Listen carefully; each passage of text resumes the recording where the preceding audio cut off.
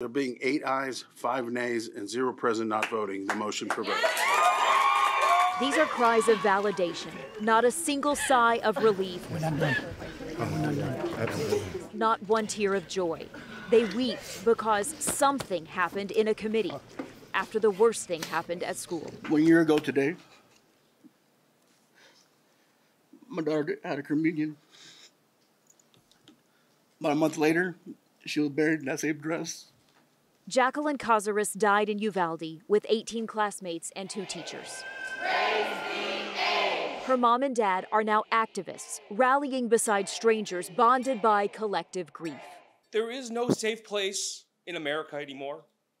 They found allies in Texas Democrats. After every mass shooting, it's always some other thing. It's always some other nonsense. No, Greg Abbott, it's guns. Monday, they turned up the pressure on Republicans after another mass shooting in Allen. A thought and a prayer is to find the inspiration and have the guts and have the faith to not be afraid. The pressure was felt. In a surprise vote, a House committee approved a bill to raise the age to purchase an AR-15 to 21. Uvalde families think Allen is the likely reason 2 Republicans voted yes. It's sad to say, if it didn't happen, it probably would have been a different spot right now.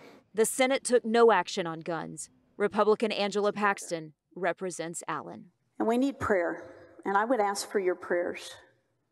There's meaning in it, and not just the encouraging feeling that we get when we know people are praying.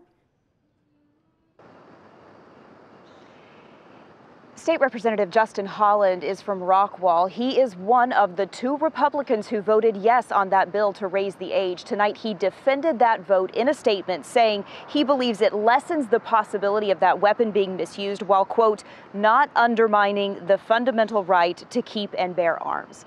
Now, that bill only moved from one committee to another, and most members of the legislature do not believe it has much of a future beyond what happens today, especially not before Thursday.